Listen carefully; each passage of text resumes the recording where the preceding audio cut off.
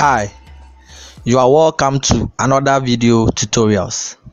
In today's video, we are going to learn about input devices in the computing environment. These devices are very important. They help computer users to transfer data into the computer system. And today we are going to learn about these input devices, what input devices are, and also some examples of input devices in these tutorials. So stay tuned and watch to the end. We are going to identify more examples about input devices in the computing environment. Now, what are input devices? Input devices are hardware or peripheral devices used to send data to a computer for processing, display, storage, and transmission.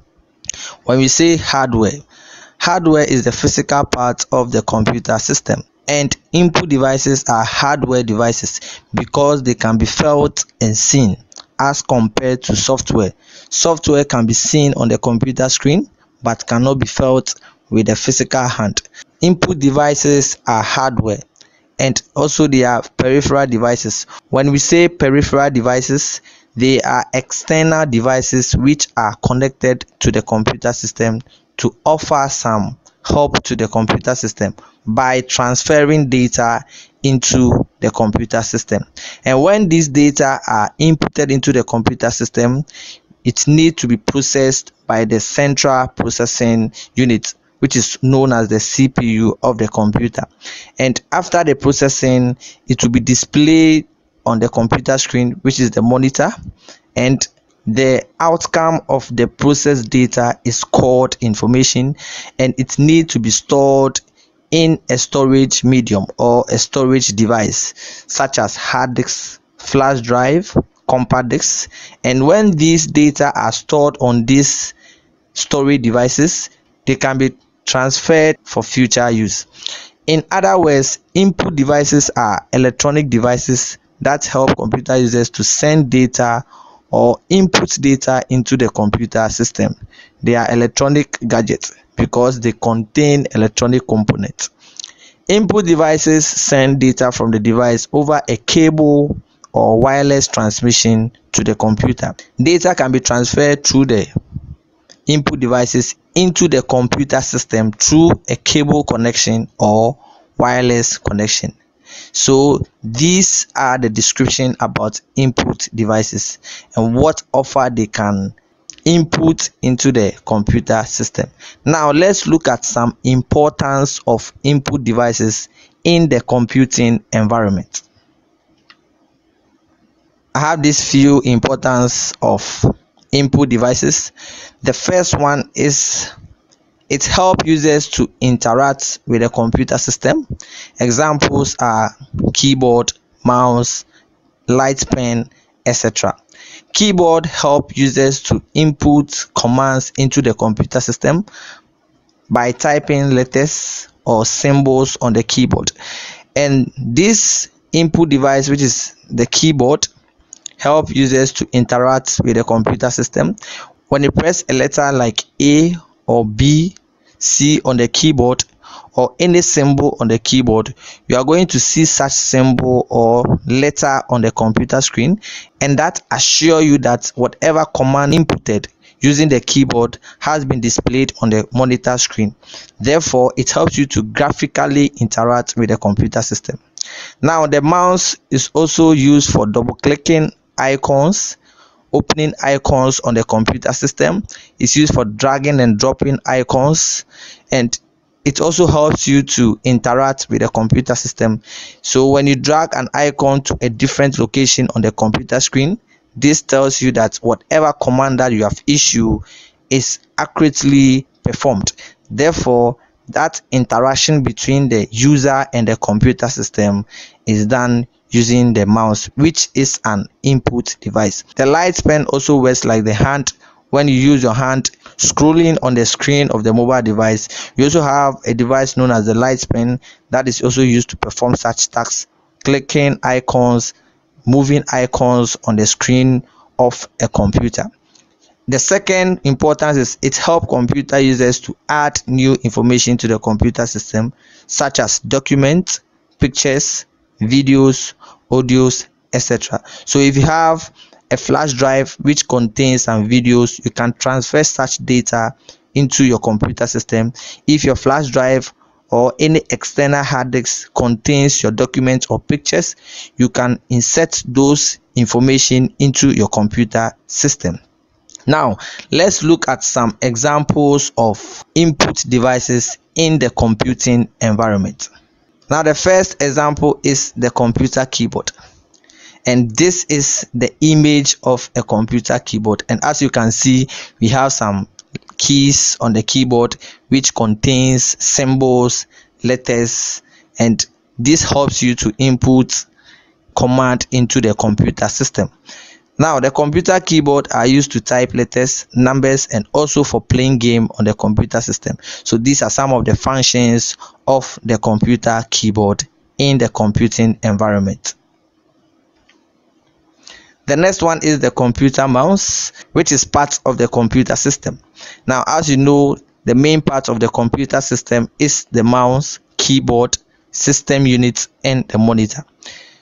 The computer mouse is used for moving the mouse cursor, executing programs, and clicking on objects on the computer screen. So, as you can see, I am moving my mouse on this interface. You can see that my cursor is moving as well. So the mouse is used to control the cursor, and also it is used for executing programs. So you can use the mouse to open programs. You can right click on programs to execute a function, and all these can be done using the computer mouse. It is also used for clicking objects on the computer screen. When you have an icon like the recycle bin on your desktop, when you place your mouse pointer on it, you can click to select, or you can double click to open such icon. So this is done by the computer mouse. We have this digital camera which has two purpose or function. It can serve as an output device and also the input device. We are going to talk about the input aspect of the digital camera. It is used to capture photos or pictures in the digital memory into the computer system. So when you take your camera or a digital camera and you snap an image or you snap somebody, that is going to pick that picture or image into the digital memory of the digital camera. Therefore, you have inputted a picture and scanned into the digital memory. So the digital camera serves as input when it comes to capturing of photos and pictures. The next one is barcode scanner. And when we talk about scanners, scanners are used to scan images into the computer system. Barcode is used to scan barcode symbol and generate an electrical output to a computer through a decoder and cable. So the barcode scanner has a decoder and a cable within it. Therefore, when it's used to scan barcode symbols like this symbol that we have on the computer desktop, there's a light rays emerging from the barcode scanner, and this is phased on this barcode, and that is going to scan these black and white vertical lines that you see on the barcode.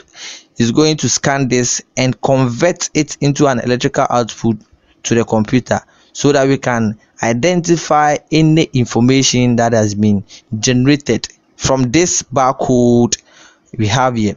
So the barcode scanner is used to scan barcode symbol, and that is the function of the barcode scanner.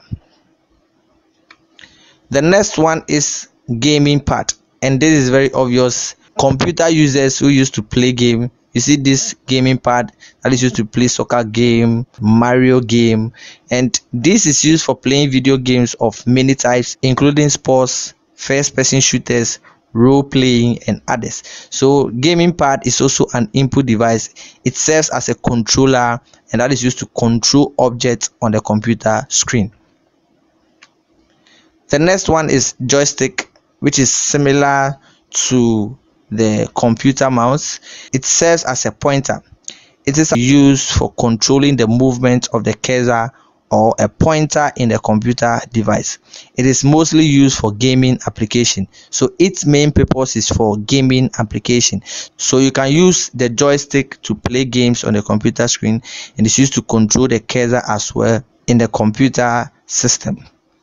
The next one is light pen, and light pen looks like the normal pen we use to write on paper, and this is a light sensitive pointing input device commonly used to select or otherwise modify text or data on a screen. A light pen may also be used to describe the pen known as a stylus used with a graphics tablet. So normally a tablet device has the light pen, and also we have other mobile devices that use the light pen, and it's used to select objects on the computer screen. It's used to write, it's used to type on the computer screen. It helps you to select text and data on the screen, and as you can see, the description is used to describe the stylus used with a graphics tablet. So the light pen is also an input device that is used to perform specific function in the computing environment. Now we have the microphone, which is also an input device used to input data, and its data inputted into the computer system is known as the sound. And it can also be used in places such as churches, concert halls, or public events to record speech or voices. So if you are in a concert hall or church, you have a large multitude, you want to speak to them through your speaker, the microphone will serve as an input device to transfer your sound through the speaker to the audience or the multitude. So this device is an input device in the computing environment that is used to input data that is known as the sound into a computer system. We also have a scanner. Scanner is an input device used to scan images or graphics into the computer system. Let me illustrate this example. You may have a form to fill. That particular form can contain templates which needs some commands you have to insert. You may have to insert your name, you may have to insert your date of birth. You can get a field that demands for your picture. You have to take a picture and scan that picture into your computer system, or transfer in the scanned picture into your computer system using this input device known as the scanner. So it serves as an input device for scanning images or graphics into the computer system. We have the trackball. The trackball looks like the mouse. It has a ball feature. The trackball is a computer cursor control device used in many notebook and laptop computers. So most of the laptop computers and notebook computers has this trackball which serves as a mouse, and normally it has the rotating feature that helps you to rotate the cursor on the computer screen. And as I said, it has a ball feature on top of the device, and the trackball is usually located in front of the keyboard toward the user, and it helps you to rotate or control the cursor on the computer screen. This is the input device that we have in a computing environment, and I hope you have a clear view of input device and how they can be helpful in the computing environment.